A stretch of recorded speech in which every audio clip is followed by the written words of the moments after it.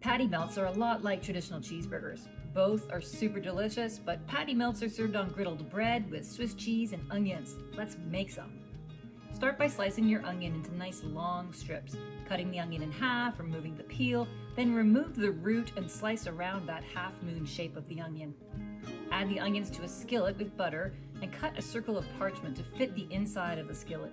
This will help keep the moisture in and speed up the caramelization of the onions. While the onions caramelize, season your ground beef with some Worcestershire sauce, some black pepper, and salt.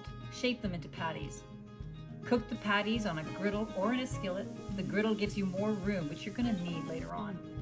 While the patties cook, make the best burger sauce with some mayonnaise, half as much ketchup, half as much again mustard, some chopped bread and butter pickles, a little pickle juice, and a pinch of paprika.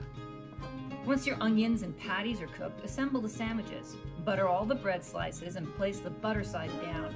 Spread a little of that best burger sauce on the other sides, then layer cheese, patty, onions, another slice of cheese, and top with the second bread slice. Griddle the sandwiches until browned on both sides and get ready to dig in.